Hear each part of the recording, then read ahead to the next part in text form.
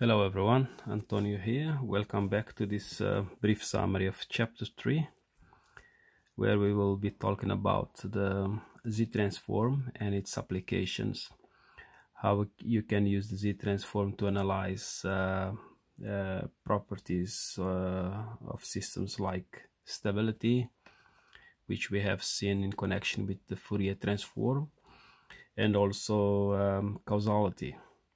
So if you remember, given a sequence x of n, we applied, then in the previous video, we applied the Fourier transform to it to get another sequence, which is a function of a complex exponential e to the j omega. And the general formula then that we used, which is known as the Fourier transform, is described by this equation here, that is very similar to what you'd have for the Z-transform that we will see in a moment. But there's one thing that I would like to mention to you here, which is when we take the absolute value of the Fourier transform. So this part here, this factor here that it's e to the j minus j omega n, is what happens in the unit circle. So I'll shift a little bit just to show this to you. So if we have e to the j omega, so this is a fixed value, but if we add n here, so it would be a rotating, which means varying with n. But the point is that the length or the absolute value is 1, you see. So if we go back, when you see here that we are taking the absolute value of this Fourier transform here, so this is 1, so we actually then will be adding an infinite sum of the absolute values of this sequence. And this means that if a sequence has a Fourier transform, we can say that then that sequence will be absolutely summable. In other words, that also means that that sequence or system would be stable. Okay, so the Fourier transform can be related to the analysis of stability for sequences in general. Whenever we say sequence, we also mean that it can be a sequence, a signal, or a system. Now, what we will do now is extend this result of the Fourier transform to a situation where we are applying it as of calculating the sum as a function of z, where z is to be defined as r to the e to the j omega, r times e to the j omega.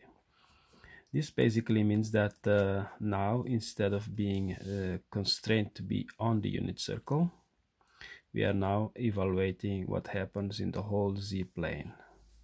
Okay, we can be inside the unit circle, outside, even on the unit circle itself.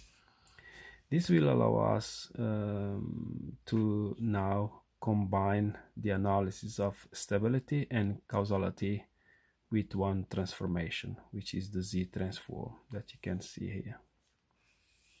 Okay, so I think it's better to just jump straight to an example that we will see here. This example 3.1, where we will apply the Z-transform to this sequence. It's a right-sided sequence, because you see, when we are multiplying it by u of n is a unit step that starts at 0 and moves towards infinity. And then we know where the sequence starts, but we don't know where it ends. Well, it will end at infinity, of course. So it's a right-side complex exponential sequence. When we apply the Z-transform to this sequence, okay, we just plug it in here. We change the limits accordingly, because now we know that we are starting at 0 and at infinity. Just disregard that one. So now we can rewrite this as a single power. The base is a times z to the minus 1. and we apply this relationship here that we learned from before, and so it's the base raised to the lower limit, which is in this case is 0, so this raised to the power of 0 is 1, and raised to the power of infinity plus 1, which is infinity, divided by 1 minus a, which is then a is this product here, a times z to the minus 1. And what we need is that this term here,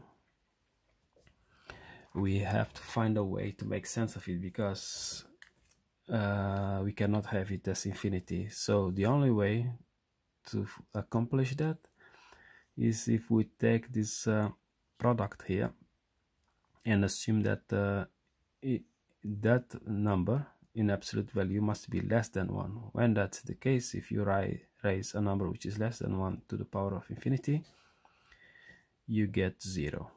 So the condition for this sum here to converge is that this product in absolute value must be less than 1. In other words, so we have actually a divided by z here,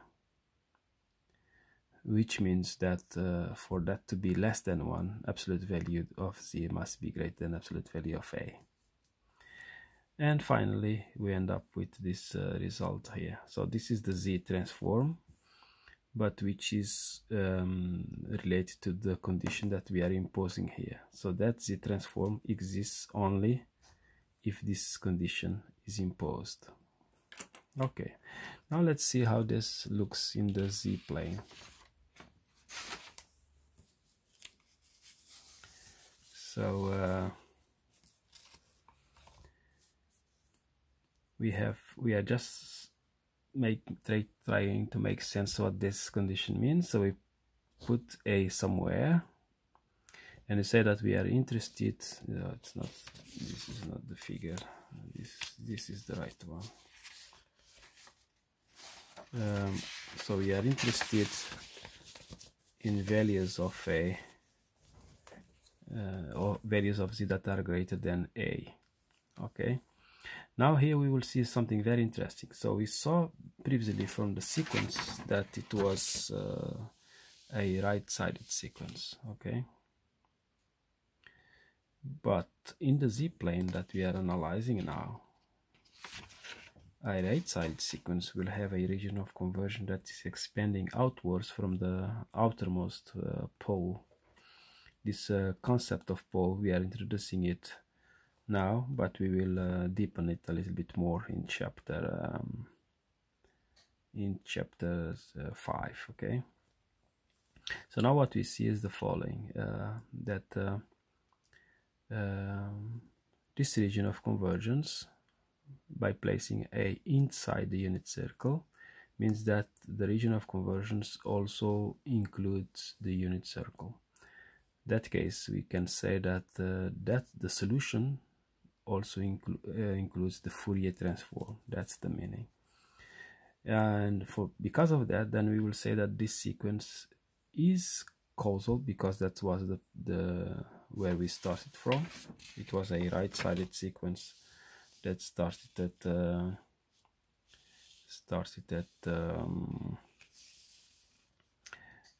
at 0 and moved to the right. So it was a causal sequence. It didn't have negative samples. That was the meaning, and it results in a region of convergence which is expanding outwards from some value a in absolute value. Okay, so it was causal, but because in this case the way where we placed a also gave us a situation where we can also conclude that the sequence is also stable because it has a Fourier transform. However, if we had a outside unit circle, so this is the unit circle, and we have a here, we would have a situation that the region of convergence that we would have now would not include the unit circle. So the sequence would be stable, but not, the sequence would be causal, but not stable, because the region of convergence in this case doesn't include the unit circle, which means that the Fourier transform does not exist for that case. and also which means that the sequence would not be absolutely summable. That's the conclusion. On the opposite case, when we have a sequence which is left-sided, that means that if you analyze here, you see that this sequence is now defined from -1, but it moves to the left because it's only defined for values of n less than or equal to -1, right? And we just apply the Fourier transform to it, the Z transform to it, and see what we get. Now we have to simplify the limits according to what we see here, and this means that we go from -infinity, because it says less than or equal to -1, so we go from -infinity to -1. Okay, well, what we can do is, because we have solved a problem previously which is we know more or less how to solve, which is this case here, so we'll try to have the limits in this fashion, from 0 to infinity, because we know already how to solve this one. Okay, so now what we can do is from here, so we are starting from 1, we first make these limits positive. If we change the sign here, then we have to change here as well. So this is exactly what happens in this step here. But now what you see is that to make it exactly like the previous one, from 0 to infinity, we have to do one more change here, which is change the limit. It was starting at 1 to infinity, now we start at 0. That means that we have included one more element here, because now we have included the element which is this base here raised to the power of 0, which is 1. So we have included, because of this sign here, actually we have then included a -1. To compensate for that, to cancel it out, we include a +1 here. So it's the same thing. Now we have 1 minus, now we are solving this, because now already how it goes is the raised to the power of the first limit, the lower limit, which is 0, it gives us 1, minus raised to the power of the upper limit +1, which in this case is infinity, and 1 minus the base of the power there. Now we continue to simplify here, but we need to get rid of this infinity here as well. But then we have to say that this must be a fraction. What that means is in absolute value this must be less than 1. That means it must be between 0 and 1, and when we raise it to the power of infinity, it will go to 0. So that's what we want. And if you analyze this, that means z divided by a, okay, in absolute value, which means if we want this to be less than 1, so the denominator here must be greater than the numerator, or the opposite, the numerator must be less than the denominator. That's the final condition that we will work with. That is also called the region of convergence. Okay,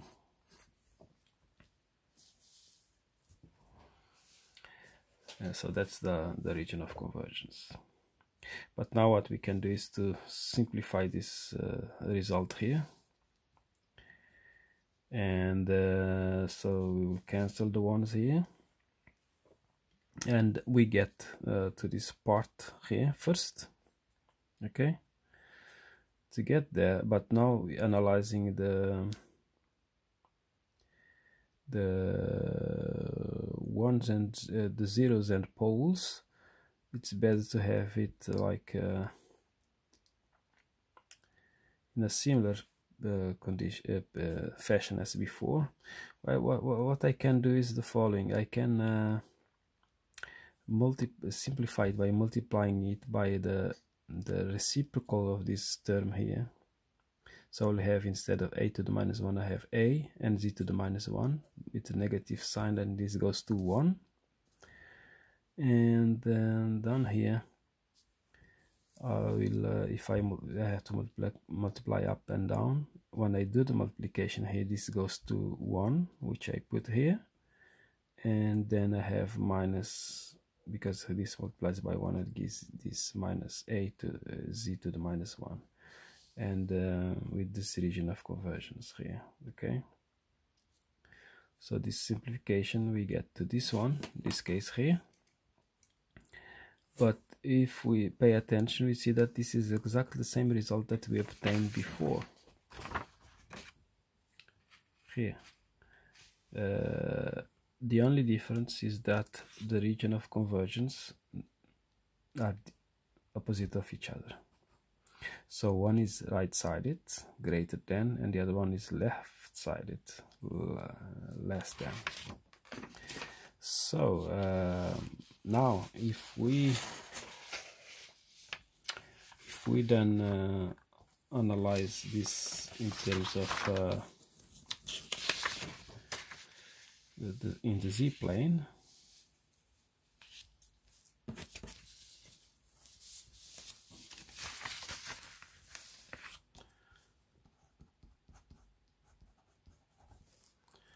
what we have is that if we place A at some point, I will put this on top like this. So this is the condition that the final result for the Z transform. The condition is that it's left-sided, and then we placed A here, so we are interested in the absolute values for the region of convergence, absolute values of Z that are less than absolute value of A. So we go inwards. These are the numbers that have an absolute value less than absolute value of A. Well, with A placed at that position, first we know that this is not causal, because it came from the beginning from a left-sided sequence with negative values, right? We can see it from here, minus infinity to 1. Not causal, but that will result in a sequence with a region of convergence that goes inwards, moves inwards from this pole here. And also in this case, because we placed A inside the unit circle, it will be not stable, because the region of convergence, this region here, does not include the unit circle. So this is not a stable situation. We could have a different example, where we could have this case here.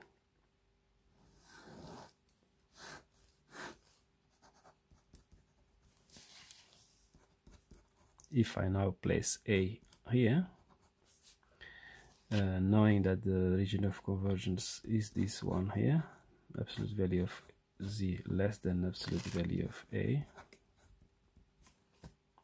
and then we go inwards from this region here.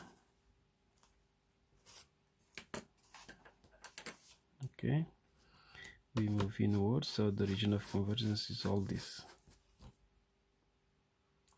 And here we see that this region of convergence would include the unit circle. So in this case, if we compare what we had before here, not causal because it goes inwards, not stable because it doesn't include the unit circle. Here it will continue to be not causal because it still goes inwards, but now it's stable because it includes the unit circle. Okay, so this is the kind of analysis that we do with the Z transform. Remember the 5 properties: memoryless, linear and time invariant, that we took for granted to develop the convolution and also connect with the Fourier transform. And then we expand the Fourier transform to the Z transform, and now we are analyzing the 2 last properties, which are stability and causality, using the Z transform, which in itself contains the Fourier transform, right? Now we look at one example which is called a two-sided sequence, where we are combining a right-sided sequence here with a left-sided sequence. And because we know already these results, we don't have to calculate them explicitly again. We just go to the table. It's table 3.1, and we look at the results from the table, and we arrive at this following transforms here with the associated region of convergence. So this one is right-sided, this one is left-sided. This is not, is just greater than, okay? And it means, so we go greater than 1/3 and less than 1/2. So the region of convergence will be constrained like this, in this range. The absolute value of z will be in this range from 1/3 to 1/2. And these two results here are the ones that we read from the table when we go and check what would be the transforms for the z transforms for these two sequences here. Okay, one right-sided and one left-sided. So we have a combination of two sequences, and then if you want, you can pause here and analyze what you see here, but you have also this in your textbook. So analyze these two conditions, and what we do is sometimes we want to express our transforms as a function of z to the -1. This is very useful when we go and implement systems, as we will see later on. But sometimes for analysis purposes we want to look at these poles and zeros, so it's more convenient to have them as a function of z rather than a function of z to the -1, as you can see here. So this is easier to analyze and to find the poles and zeros. So the zeros will be the roots of this polynomial here. I see clearly that I have a 0 at z equals 0. I have numbered them here. Two zeros, one at z equals 0 and one at z equals 1 divided by 12, 1/12. And two poles, one at z equals -1/3 and the other one at z equals 1/2. Okay, so now I put them here, and so I'm concerned to find the region of convergence. We are concerned with the poles, location of the poles that we denote here by cross on x. Okay, and the zeros are with these two small circles there. So now I have placed them correctly, and I have defined these two boundaries, one for 1/3, because this is a double region of convergence. So we have to figure out how to finally express it. It says that it's greater than 1/3, so it goes outwards from 1/3, but it's also less than 1/2, so it goes inwards from 1/2.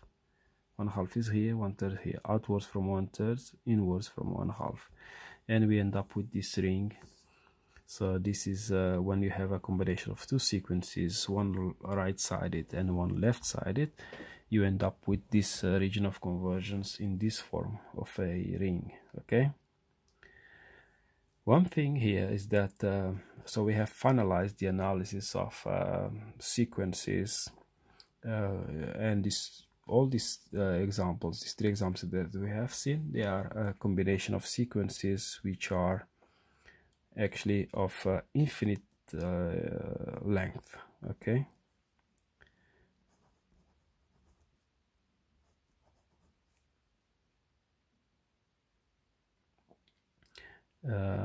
so this is a class of sequences which are when we have infinite length, and we will see later on that they belong to a class of filters that we call IIR filters, infinite impulse response filters, because if we go back, as I said, so it's very we don't distinguish signals from systems. Okay, if I replace this by H, since we are calling H system, so then we would have a system with infinite length, and then and therefore the impulse response will be called an infinite impulse response sequence or systems. Well, on the other hand, we have those sequences which have a finite length, okay? Finite length sequences that which will be called, if in the case of systems, finite impulse response systems, okay? This will be analyzed later on from chapter 5 to chapter and also a little bit on chapter 7, but I will provide you with a summary.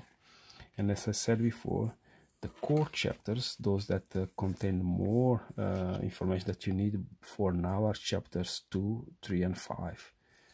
We are diving, some of these things are also described in chapter 5. Now, to finish, we can take a quick look at a sequence which is a finite length sequence, okay? This finite length sequence, so if we replace h by x by h, then we would have a system which would be an FIR system, finite impulse response. Because when you plug h here instead of x, so we are using x for signals, input signals, but if you use h instead, then this would be a filter or system that would have a finite impulse response, okay? And this impulse response is defined in this limit here, in this range from 0 to n minus 1. So we have n samples. When we take the Fourier transform of this, in this case, and so the Fourier transform would be like this, and we know already the limits, so we go from 0 to n minus 1. And we just plug in the exponential here, which was defined here, but it's defined only in this range, so we have already the limits which are given by this. And we move on with the calculations. We apply the rule that we learned from before.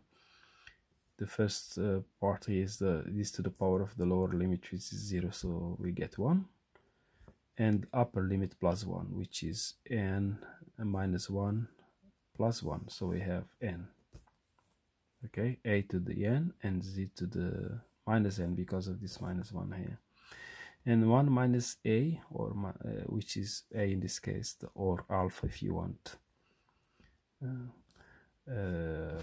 So now we have to make sense of this. As I was saying before, sometimes instead of having this represented as a power of negative, as a function of negative powers of z, we can represent it as positive powers of z. So I need to get rid of this negative z here, z to the minus n. If I multiply by z to the n, then I get rid of it. But so then I have to multiply z to the n up and down, you see? See here? Z to the n up and down. Then it's like if I'm multiplying by 1. But again, I will have a z to the minus 1 here, so I need also to get rid of this one. So I need to multiply by z here, up and down again. So in total, I will be multiplying by z to the n plus 1 in total. So I will have, now what happens is the following. When I multiply here, of course, this will be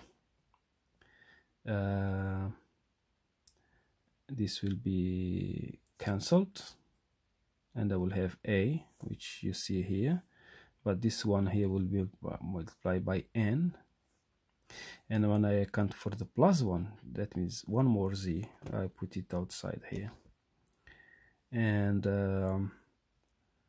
then down here is something similar is happening.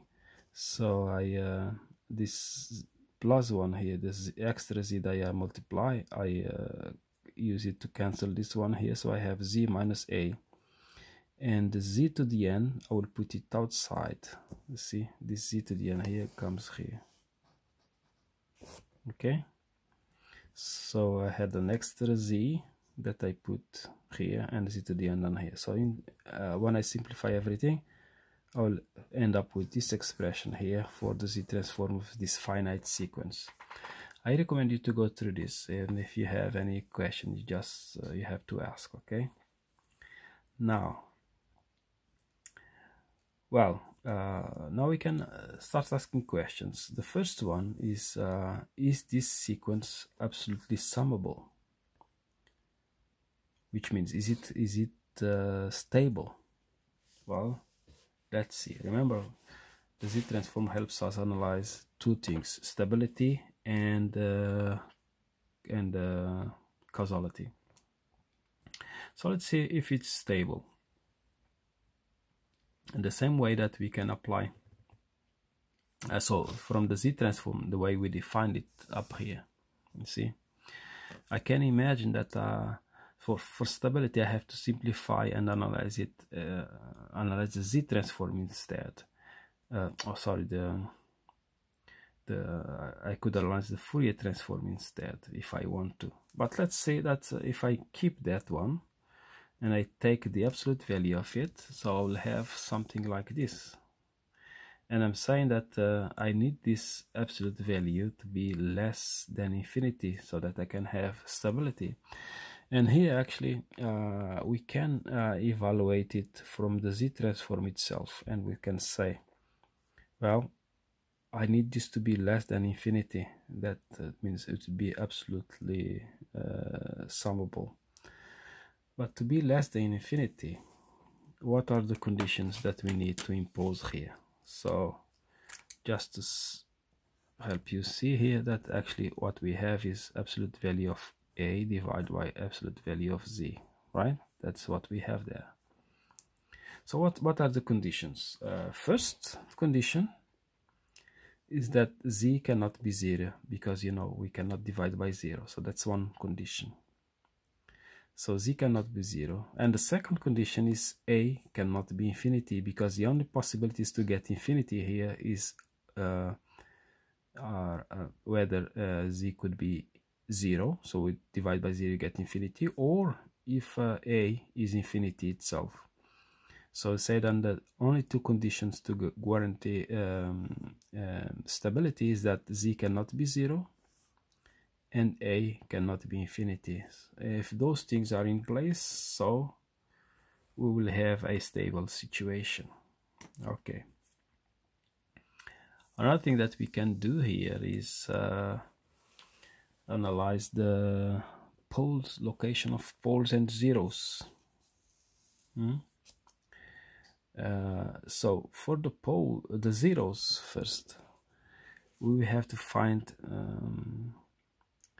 the roots of this polynomial here.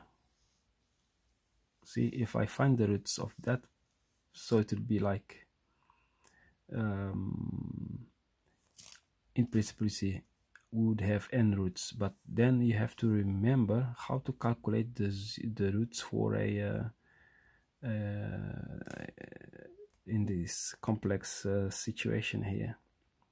So actually we will have n roots, because the order is n when you calculate the roots of a second order polynomial. For example, if you have x squared minus b, if you calculate find the roots of that one, you'll get two roots, because you have a second order polynomial. Here I have nth order, so we'll have n roots.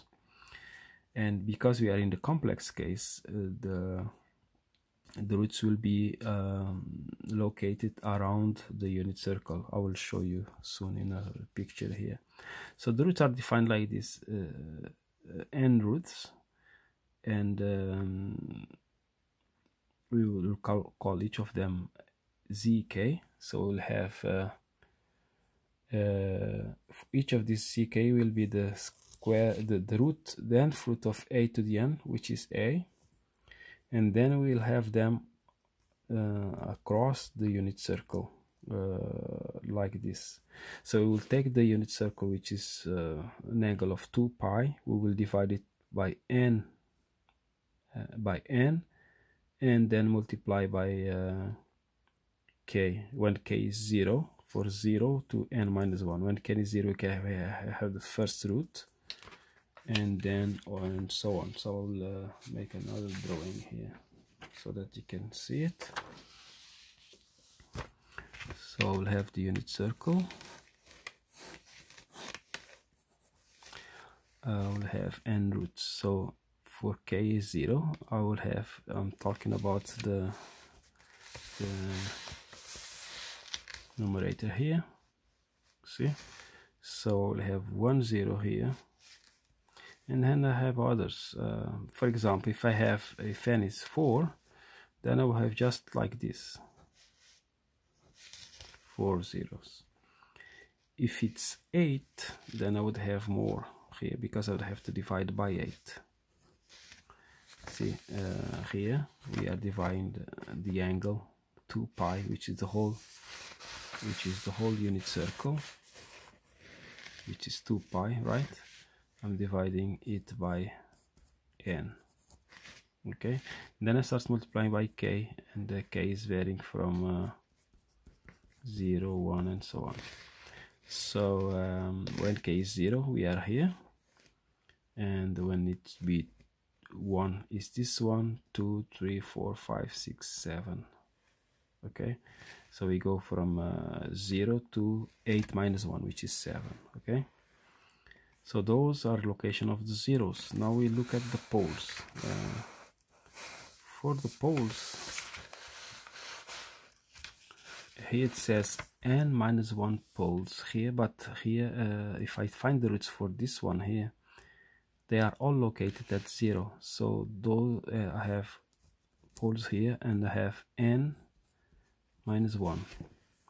But I have another pole here. Remember, the poles are the roots in the denominator here. I had another pole at z equals a, and if I have defined a to be here, so if this is the value of a, then I would have a pole at the same position there, and this I can define to be either outside the unit circle or inside the unit circle. Let's say that I'm imagining that this should be inside the unit circle, and I put the unit circle here. So this is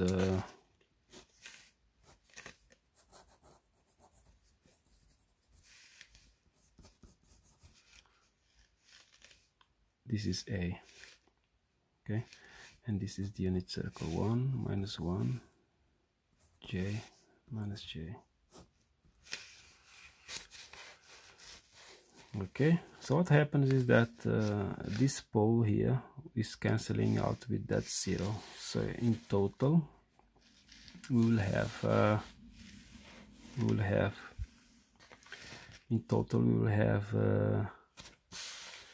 this number of poles that I have defined previously somewhere.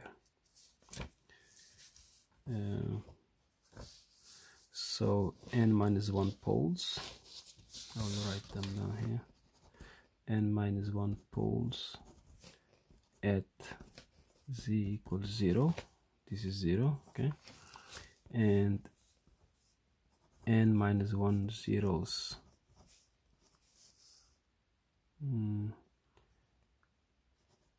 they are spread at absolute value of z equals a. So, but they are around the unit circle, as you can see here. So we'll later on we'll learn how to see the gain for a system like this.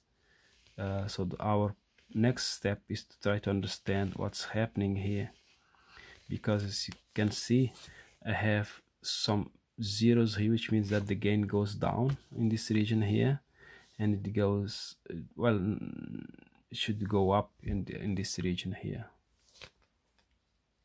But I will finish here because I have a limit of 40 minutes, guys.